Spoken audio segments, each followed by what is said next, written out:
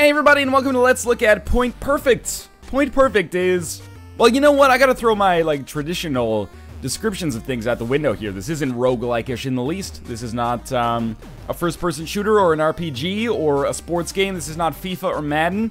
This is a mouse avoidance game, and that's a little bit of a gross misrepresentation and reduction of what's going on here, but basically, your cursor has like a one-to-one impact on the screen, so wherever you put your cursor, that's how you're going to interact with things, but it's not a point-and-click adventure. It's more of like almost a space shooter type thing. You'll understand as we get a little bit further along. This is a game that started on, well, I don't know if it started here, but it's available on Desura, made it through Steam Greenlight, and is now available on Steam proper as of today. I don't have an official confirmation about the price point, but it's $5 on Desura, which leads me to believe it's $5 on Steam. And I played about 35-40 minutes of this so far. Normally, I like to do a little bit more due diligence before, you know, playing a game, just so you're comfortable recommending it or saying stay away. But this game is a little bit more of an enigma. I'll talk about all this stuff. Believe me, we're gonna die many times. It's very interesting, and I don't mean that as, like, bad interesting. I mean it as, like, well, you'll see. It's a game that's unlike pretty much anything I've ever played. So, it's probably pretty easy to understand what's happening here at, like, a very basic mechanics level. I'm controlling my cursor. If I touch these enemies, I will die, and that's something that's very hard to get used to. You know, you move your mouse around to try to, like, click and drag these boxes in order to touch enemies. Well, not touch enemies, but surround enemies. But if the enemies touch your cursor, you die. We have 3 lives, as represented by the hearts at the bottom.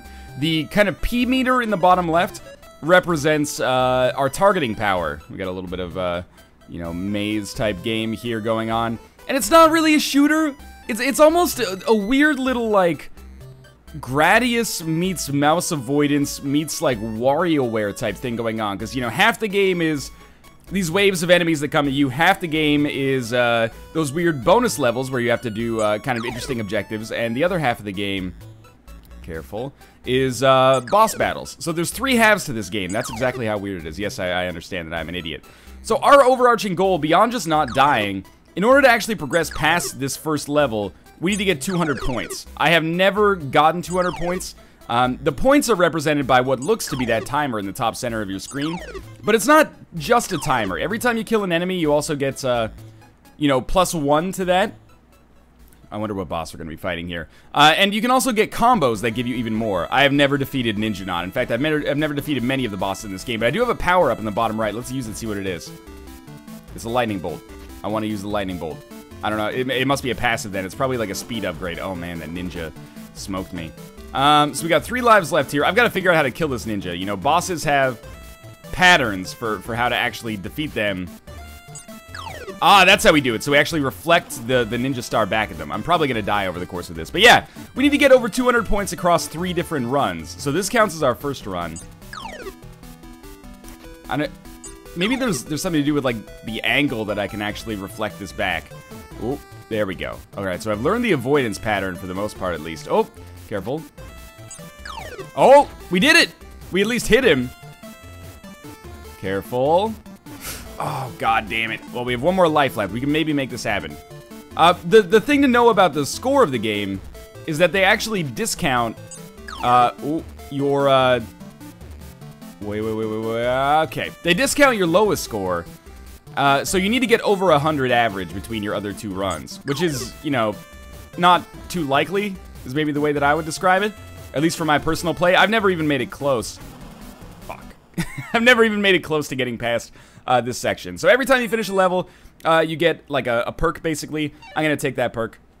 You use that perk active item, however you want to describe it, with the right-click button. So we got 78 there and died to Ninja Knot. Let's continue and see if we can actually make something good happen here.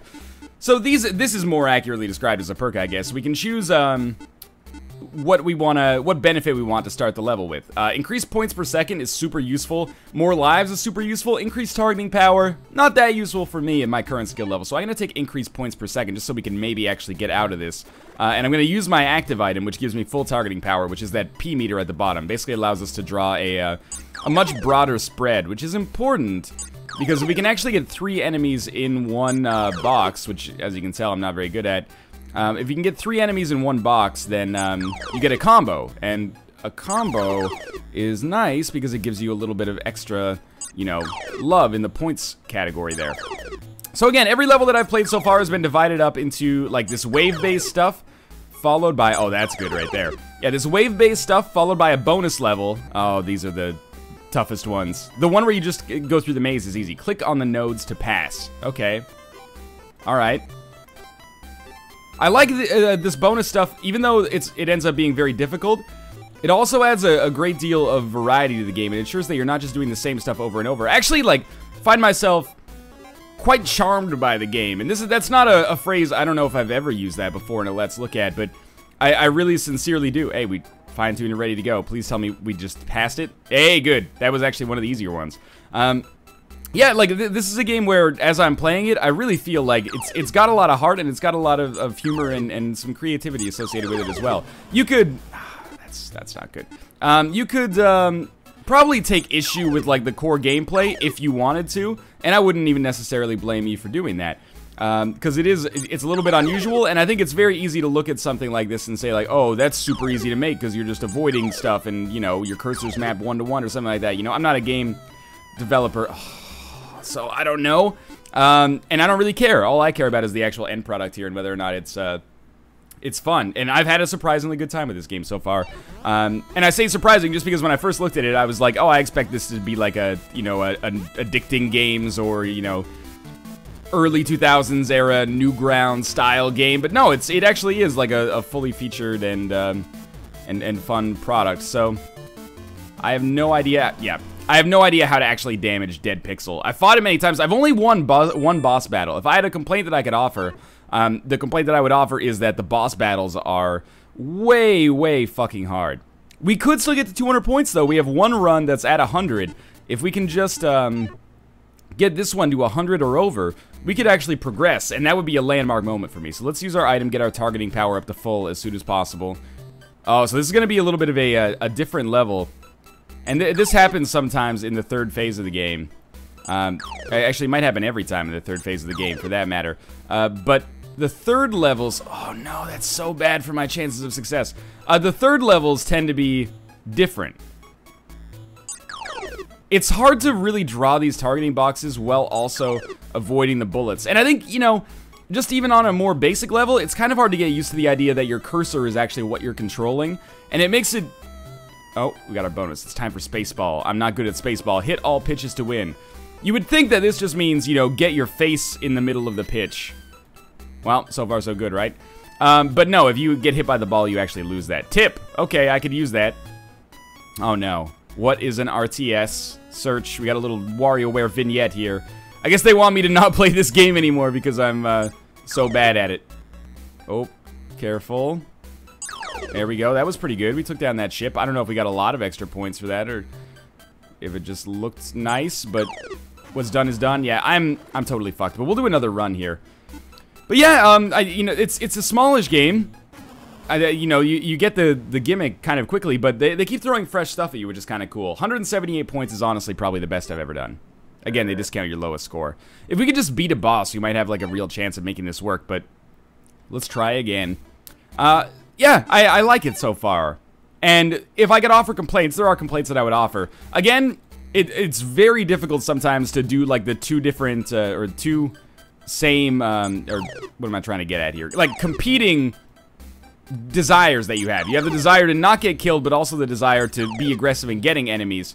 And maybe my methodology for, like, targeting is just terrible. Maybe there's a much safer way to do it, like always going backwards or something like that instead of going forwards into the enemies. Or, like, focusing on combos more. I don't know. But I have found it very, very difficult to both survive and focus on getting as many points as possible. And I do think it's a little bit difficult, and there's like difficulty spikes and imbalances where, you know, some of these bonus levels are nearly fucking impossible, and some of these bonus levels are, I'm not gonna say too easy, but easy enough that, you know, beating them is actually possible. See, I didn't have a chance to save that shit there. I mean, I did.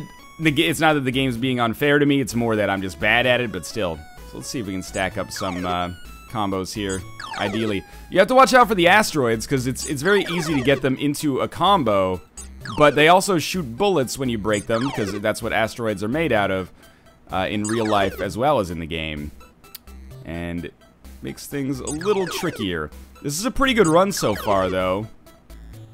It is, like, your targeting power never gets to the point where you can just, like, click and drag over the whole screen. So you do have to be cautious. We're gonna get to like 93, 94 here. And who's this boss? It's Pong. The paddle, okay. 93 is a pretty good score. I can't be too salty about that. Okay, so we're gonna have to hit...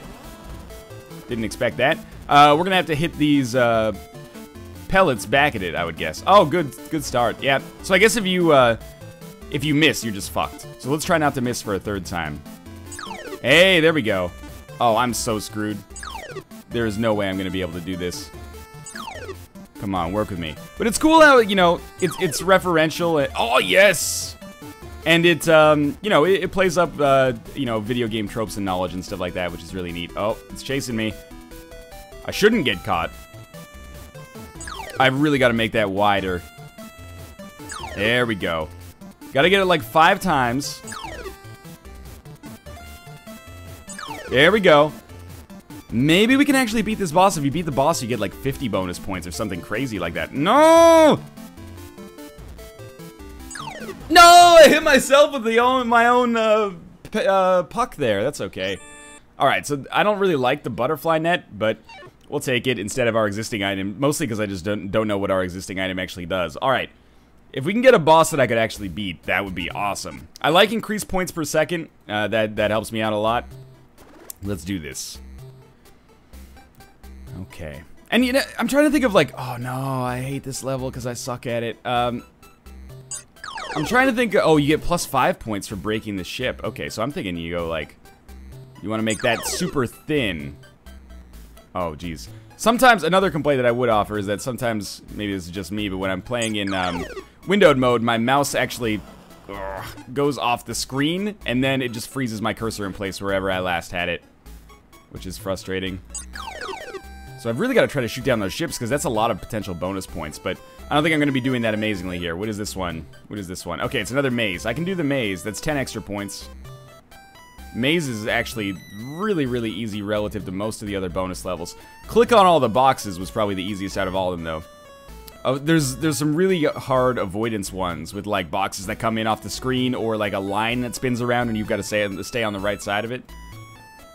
So, like, maybe, like, this somehow? Or maybe it's best to just... Yeah, okay, I'm gonna try to do better here, I promise. Like, I think it's best to maybe take out one.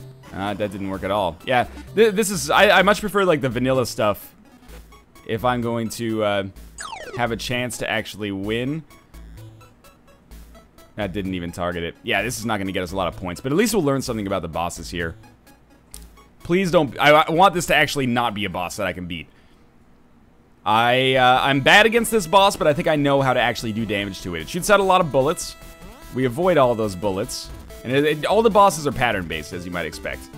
So you avoid the bullets, and then it goes into its second phase, which allows me to kind of get in behind it, if I remember correctly. Yeah, oh, yeah, but you gotta watch out for those bullets, and we're dead. Well, that one was never gonna work out for us. What do we have here? Hero's Shield. Deflects most minor enemy weapons fire. That seems really useful, actually. Okay, so we need 107 points on this one. There's no ambiguity here. Increased points per second still helps me out the most, I think, because I don't seem to have trouble at least making it to the boss with HP left. Oh, no. How could you? All right, now this is a moment of truth. Oh, Hero Shield. The greatest projectile, or the greatest passive of them all. That's huge. Oh. It's so much harder than you would think just to look at it. I got so close. I shot down like 2 of 3 sections on so many of those ships. Oh, I'm definitely not going to pass the bonus stage, so there's no doubt that I'm going to have to beat the boss here to make this work. And if you're looking at this and you're saying, hey, Northern Lion, this actually looks really easy. Go for it, mother... God damn it. But seriously, go for it, motherfucker. I look forward to seeing some high-level, point perfect play, because, I mean, clearly I'm not going to be the one providing it. Oh, I should have just made that a little wider. There we go. That's a good one. Oh, that's not minor enemy weapons fire, apparently. So watch out for the blue ones. The blue ones are dangerous. Oh, you can actually draw over the spaceship. Oh, man, okay. I should have noticed that a lot earlier, I suppose, but the fact that you can draw over the spaceship means that it's actually way easier to get the kills there than I thought. You don't want to get too close to the bullets, but with Hero's Shield, I probably should have been way more aggressive. Oh, we're fucked. Yeah, there's no way we're beating this boss. There's a boss that's a little bit like Skolex, which is actually pretty easy to kill. And I beat that boss on my first try, and I've never beaten any other bosses. I think, given a couple of tries, I could probably beat the paddle that we saw. Alright, so he does this, and then we sneak in there. Oh, I hate myself right now. I do. That's, again, pretty close to my best score, though. Like 176. It's up there. So there's more to see when it comes to Point Perfect. But I'm not the guy to see it with. You know, I've unlocked basically no trophies over the course of the entire game. I unlocked one, Exterminate Galactipede. That was the one boss I killed. There is like a Facebook competition. If you're the first person to unlock all the trophies in the game, you win like the golden cursor. I don't know exactly what that is, but you can check that out on the Facebook page if you're interested. All I know is that I have a lot more practice to do in Point Perfect before I actually end up making progress. But I like it. You know, it's small, but it's also cheap, and it's charming. It's occasionally frustrating, very, very difficult, in my opinion at least, maybe because I've never really had much familiarity with games like this. But I came away, or I'm coming away from this pretty impressed, and I think I'll be playing this kind of casually to try to at least get past this first level, because it's got some unique stuff going on, it's funny, almost reminds me a little bit of like a Mouse Avoidance McPixel or something like that, if you know what I mean. But even if you don't, I hope you enjoyed the video. If you want to check it out on Steam, it should be $5. There's a link in the video description below where you can pick it up if you're interested. And of course, if you enjoyed the video, helps me out a lot if you could click the like button. Only if you enjoyed it, though. And of course, subscribe if you want to see more first impressions in the future. But for now, thanks for watching, and I'll see you next time.